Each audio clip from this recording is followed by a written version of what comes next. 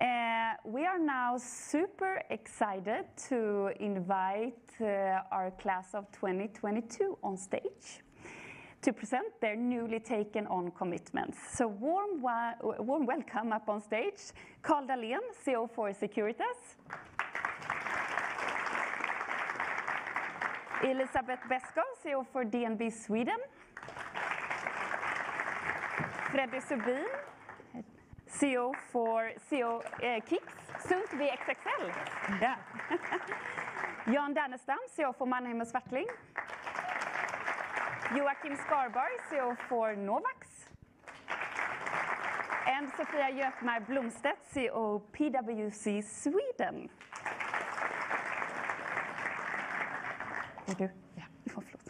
Great, welcome. We're here. Oh, wow. We started our work in August, so we've had about 6-7 months together, working and inspiring each other and challenging each other. And as a group, you've landed in 2 pretty strong commitments, very strong commitments. As the first group had been working internally, you in the organization, you wanted to go outside and take an external take on this, and you landed in the putting together a blueprint for D&I in the boardroom, and also grassroots inclusion. So let's hear a little bit about it. Yeah. So let's start with the D&I in the boardroom, and for all of us who are not sitting or are not CEOs or sitting in boards, Joakim, could you explain what this is important topic for the board to have the D&I on the agenda? Yes, absolutely. So I think putting this topic at the board agendas serves a lot of purposes. I think the obvious one is obviously the signaling effect. What gets discussed at the board level hopefully becomes important in the organization. I also think it has to do with accountability, making sure there's strong accountability for these issues all the way through the governance structure up until the board. Personally, I think the most important reason though is to if you think about the role of the board in a company, some of the key responsibilities revolve around making sure there's an adequate vision and strategy for the company, making sure there's a leadership to deliver on that strategy, and making sure there's a solid governance. And I think by including it in the annual board calendar, sort of very clearly ingrains the issue in the strategic development of the company, making sure it's not a staple-on solution or something we do outside of our day jobs, but really making sure, no, this is a huge question in making sure we can deliver on our targets and goals. I think that's probably the most important question of all, to really build it into, I think, even though it's not a similar topic, but if you think about digitalization, we started talking about it. Well, we have a guy or a girl who works with digital stuff. Today, it's in every activity we do. I think D&I, sustainability, other big changes that we have to adapt and adopt to, they need to become part of the everyday strategy. And I think a lot of the previous speakers have attested to this in various ways. So that's from my perspective. Yeah, yeah. And based on the discussions that we were having and the need for putting a blueprint in place, many boards don't know how to tackle this question. And we actually held an event, or were speaking at an event with about 300 board members recently, and asked the question, how many know what diversity and inclusion are, and how many have a diversity and inclusion strategy? And Sofia, how many hands did we get up out of 300? Maybe 7, 10? So that was an indication for us as well that this is so critical, and that the boards they need this blueprint, they need to know how to do it. So with the inspiration from the 6 of you, we then looked at the fundamentals model that Mitt Liv has been offering to the organizations to give them a structure, and tailored that to the board work. And most of the aspects and segments in that model are very similar, adapted to the board. The operations aspect that Lenka talked about earlier with the structures, etc., that gets tailored a little bit further to the governance, as you were talking about, Joakim. And then we identified 3 first-level actions. And they were that, first of all, give the board training. Know what they're talking about. What is diversity and inclusion, and why does it impact their organizations? Second, actually request a review of how the organization is working with diversity and inclusion to start that accountability. And then number 3, to plan and hold a strategical workshop where we're actually aligning for that accountability and planning a route forward together with the management team. So that's the commitment that we've put in place, that we're wanting to inspire more CEOs and boards to do. Let's hear a little bit about what are your intentions, the 6 of you within your own companies, on the boards you sit in, both your company board and the other boards you're sitting in. Sophia, would you like to start? I fully agree what Joachim said here. We can work a lot with inclusion and diversity within the management team, and we really try, all of us, to do so. But this is all about accountability, and it's all about to get it fully included in the strategy. And I think a lot of companies and organizations nowadays talk about having a sustainable strategy, not like a sustainable strategy and a strategy, but a combined strategy. And I think this is really an important topic to include inclusion and diversity in the strategy. And then we need to get the board on board in this. And in my organization, the board is actually my partner colleagues within the firm. And that's even more important because those partners are also client-facing people working with our teams. So if they're not engaged in this, then we will not have the full effect in the organization at speed. Yeah. Thanks, Sophia. Shall we go to you, Carl? Would you like to? Absolutely. No, I totally agree what's been said, and I think it's one, to put it on the agenda, that we heard now that from Novus that it's getting on the agenda, and we are getting the sense of urgency, and we have also done that. So diversity and inclusion is sort of one of our 5 global development goals when it comes to sustainability. But the other one is when you start working it, we need to help all the people, and what are the ways and the actions to move forward. And therefore I think the 3 we're looking at here are really important to get everyone on board and really feel that, okay, what are the actions that I can take, what are the actions that we can take as a management team to really get it going. Because I think we have the sense of urgency, but we are not taking the actions yet. So that's what I see is really critical for us now.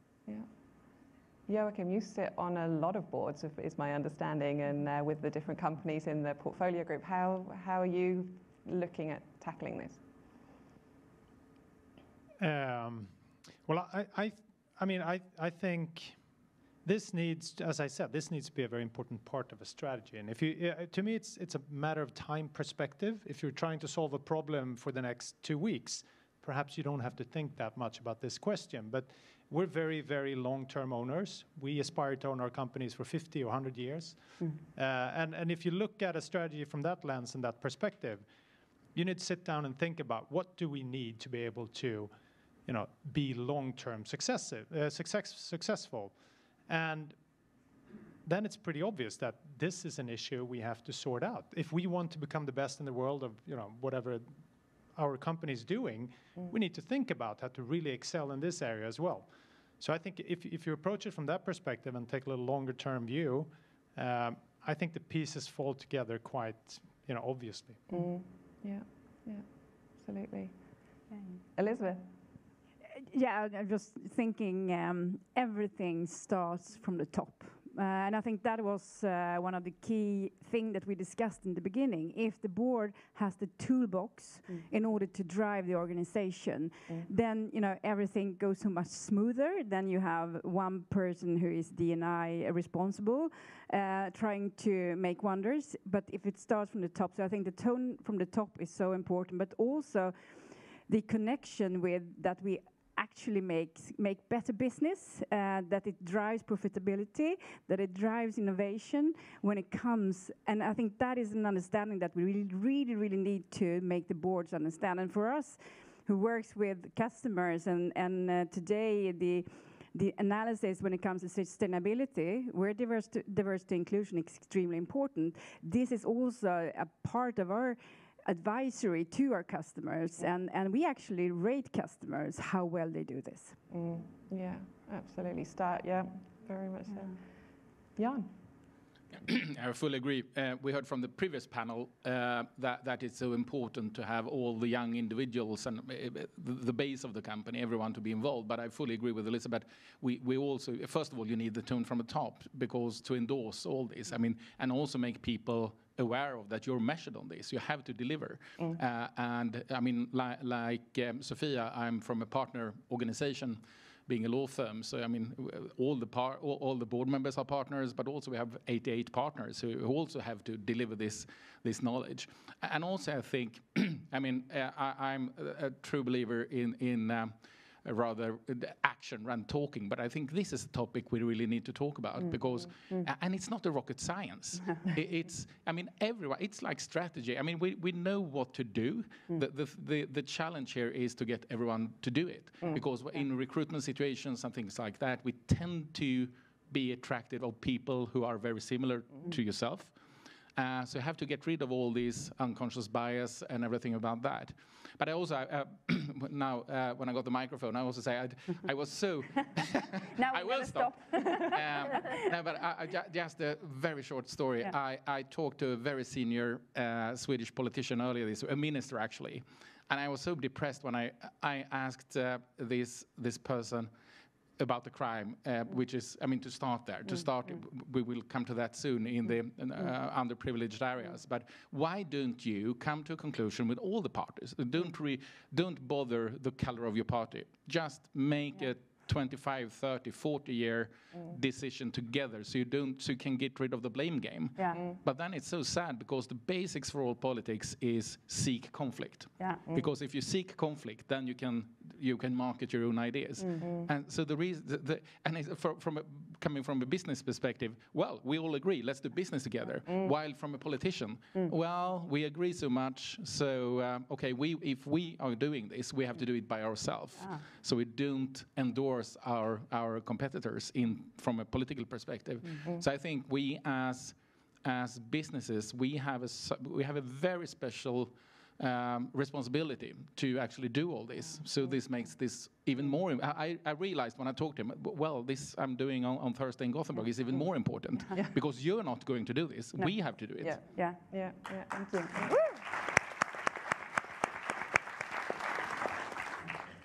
Well, I mean, when I joined Kicks and the Axel Johnson Group about 5 years ago, I had the privilege actually to join a company which were already doing this work, because the owners were expecting it. They were already having these values.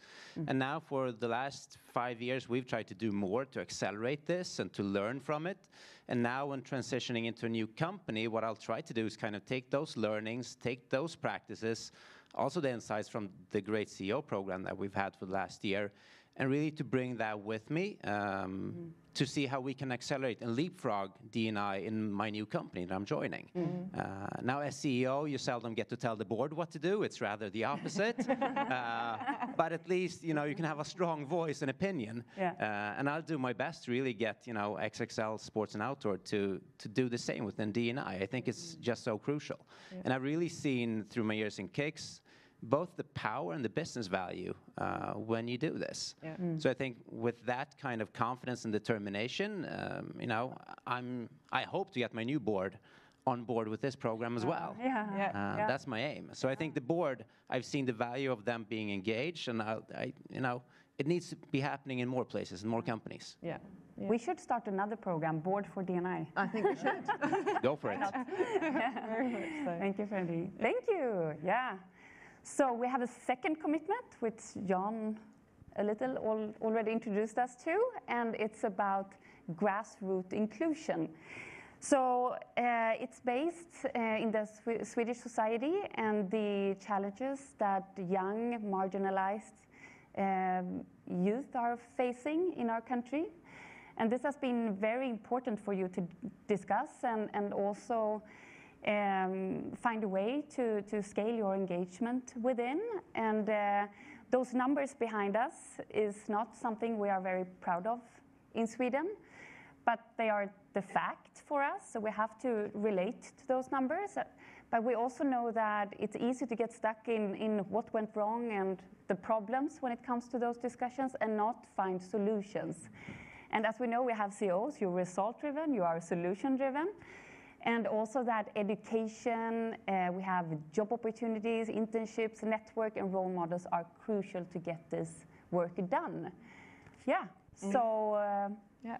Carl, do you want to tell us a little bit about how the discussions went and how you landed in just this being so important? No, but I think, I mean, John mentioned a couple of things on that we kind of early in our discussions felt that, you know, okay, politicians are trying to solve a problem, but they won't be able to solve it on their own. I mean, we need to contribute heavily from the business society. I mean, we have...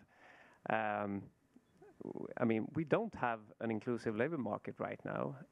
We have too many people that, are, not having a job and haven't had it for many years, especially in some suburbs. Too many people that, are overqualified for the jobs that they are having.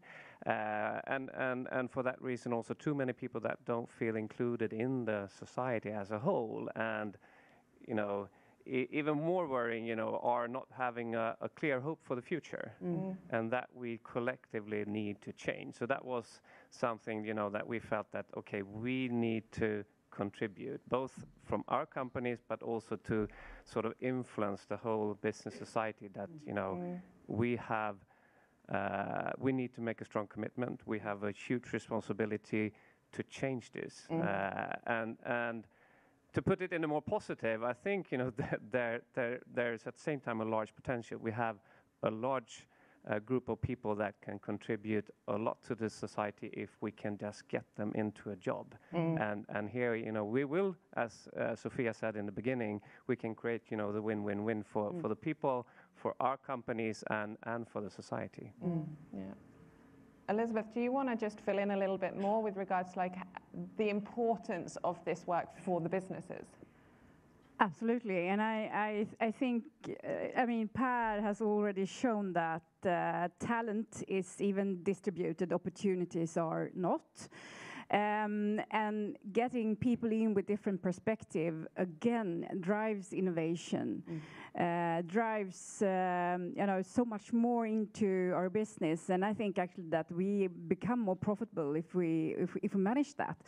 But I also think from my position and all of our position, we are so privileged in what we are doing. And I think using our strength to support society in this change is so important. So for me, it's about also to be a role model and driving the inclusive leadership, I think, forward. That's a key.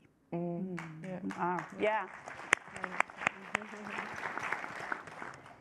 And when we get this started, we are curious about what you wish to achieve by this work. So let's take a round, Sofia.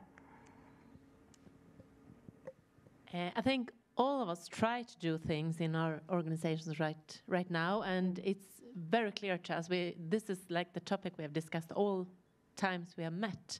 Like Jan said, we need to do something as business, because we can't rely on that the politicians will solve this by themselves. And it is extremely complicated because we tend to say this is so complicated, so we don't know where to start. And I think what we talked about was how could we do the small things? And if we add up the small things, with 3,000 within PwC, and we're doing different things with Ukraine, we're doing things in Järva and on different levels. We also have 2 sustainability days for each of our employees since the last couple of years, where we actually can spend 2 days each doing something for society and something for our own sustainability. And if we could use those days together with all those days that all my colleagues here have, then we should really make an impact at speed, which it is difficult to see the result of what we are doing if we're doing all those small things every day. But by this initiative, we will probably, a year from now, see that we actually could have done some kind of impact to try to solve the really challenging problems which we actually have today in society with both inclusion and diversity, of course, but also how the society looks like with criminality and so on. So that's what we wish for. And we will push you hard this year, we promise. No, I completely agree, and I think this is obviously a very, very frustrating situation for many people, from many aspects. One frustrating thing is there are many things we need to do to solve this problem, but some of them, you can probably hear me anyway, right? Yep. Some of the things we have to do are not hard. There's a matching problem at the core of all of this. People, person A can't meet person B. That's easily fixed by companies. So that's one thing. The other thing is there's been a debate on whether the business society has a responsibility at all. I find that debate quite weird. Obviously, we have a responsibility. Call it what you want, but yes, we need to pitch in here. And I hope that beyond concrete results, we can also inspire a movement in the business society that yes, we have a responsibility for this, and we can actually get engaged. Yeah. It's I'd say it's for us. It's about doing well while doing good. It's not only the responsibility. I fully agree on that, but it's also from a pure egoistical perspective. We're a consultancy firm. We need to reflect the society in general. For us, as a consultancy firm, 90% of the people we hire must have a university degree, and most of them from law school. The problem for us have been that the graduates from law schools and from universities have not reflected society at large. So we had to initiate the program there to get people through school. So we have a mentoring program for people just when they start senior high school, gymnasiet, in less fortunate areas, and give them a mentor. We train them in how to study, in how to presentation techniques, in rhetorics. We invite them to study visits to the clients who are cooler than we are, tech companies, fintech companies, fashion companies, to really see, to give them a carrot to see what's there if I go to university. Hopefully law school, if from our perspective, but at least going through a higher education to actually increase the diversity and inclusion in the Swedish businesses. That will give us so much. And we also included their parents in this program, actually, because we wanted them to commit, so to put pressure on the parents. Not everyone in these, of course, have two parents, but at least they should with one parent, because then they will put pressure on this as well. And as one of these students told me when we had them at our firm in our Stockholm office, as all law firms have very fancy offices, and she said, "Wow, I never thought in my life that I would enter a building like this." And it makes you feel so good, because then in Sweden, of all countries, everyone can get a higher education because it's free of charge. So again, we know what to do, but we just have to remind each other. And that's coming back to a long answer. Coming back to your question, the upside of this program, both remind ourselves that we have so much we can do, and also hopefully, as you said, Joachim, inspire our colleagues. Thank you. I think going back to the discussions in the group during the program, we talked a lot about strengthening the credibility that business and the private sector actually has a role to play, and is a force for good and a power in this topic, in the D&I topic. And I think when discussing it like that, we can't only say that we're going to work top down from the boards, because boards are working in closed rooms and it's a small group of people. I think also acknowledging that change comes also bottoms up. Yeah. So change meeting top down and bottoms up. And we need to then walk the walk. We can't only talk. So then we need to be out there ourselves working with youth to get them, more into society. And I think in the roles that we have a fantastic situations to influence, to power, to help them out, really. So I think the kind of credibility part goes both ways, both top down and bottoms up. And I think that's why we landed in these two actions and commitments. And then for me, I think that once again, not only talking, but also walking is just so important. Yeah. Thank you. Yeah. Wow. Very good. And I think this is what given me the most to meet extremely talented people that have kind of the same vision. And I have to say, I have an amazing team at DNB. And sometimes about stopping them doing too much and doing the right thing. And I know that sounds crazy, but it's so many initiatives. So we need to make sure that we can deliver on them. And I think that what has happened within the organization during this year is that we have become much more practical. And that is a feedback that we get from our staff that, yes, you've been talking about this and you've been training us and you have the strategy and you have this, or people coming to us and telling us how to do it. But right now we are taking action with study help and really trying to be much more practical and walk the walk much more. Thank you. Thank you. Yeah, finally, but we also see this as part of our purpose. The purpose from Securitas is to help make your world a safer place. That's what we're trying to do with all our people every day, and succeeding in the diversity and inclusion is really critical in creating this safer place for people, both in terms of in general for everyone, and also getting when we talk about the grassroots and get everyone on board, because then we will really succeed also in not getting a safer place for everyone, feeling safer in everything they do. And I think that is really critical. And here we try our utmost in terms of how can we contribute, and we're doing things already, but we can do a lot more. And also, for example, we try to focus on it in our recruitment processes, because last year we recruited more than 2,000 people in Sweden. And how can we ensure that we create diverse teams at all times? But I think it's important to say what Jim said in the beginning, that this is really about a step by step. Even the smallest step in the right direction, that's a good step. So really that we as in our company, but also in all other companies, that we collectively take steps forward, then large things will happen. And to just challenge you last time here, what is your biggest or most important takeaway as a group, you think, for the work ahead? One word.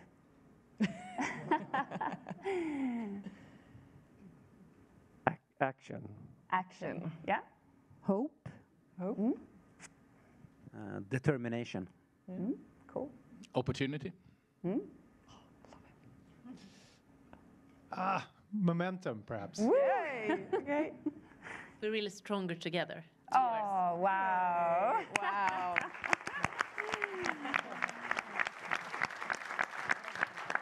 Amazing. Yeah, so great Really, words. really good. And from a point of view of the second group now, class of 22, and really contributing to the work that has already been done on the internal perspective with group 1. And now, I think it was Freddie, you said it, higher up at the top, grassroots as well, and that combination is going to be magical to see what happens when you're back on stage this time next year. So, yeah, thank you. Thank you so much. Thank you.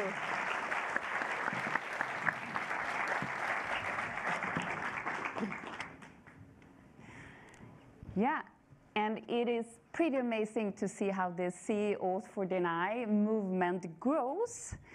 And we are therefore so happy and proud to announce our class of 2023, who start autumn after summer, our work together, and with a global focus and competence need, role modeling as CEOs at the global level, and with the challenge of acting in different countries with different legislation and within different cultures. So in 1 year, we learned from class 2 on stage, and class 3 will present their results.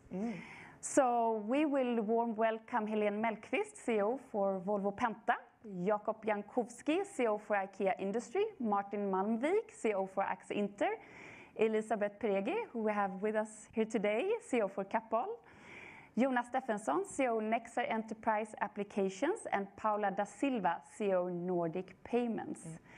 And it's going to be so incredibly exciting to see what this group then can contribute to the work which has already been done. Yeah, we can't wait to get that started. So thank you very much, and we'll hand back over to Madeleine. Thank you.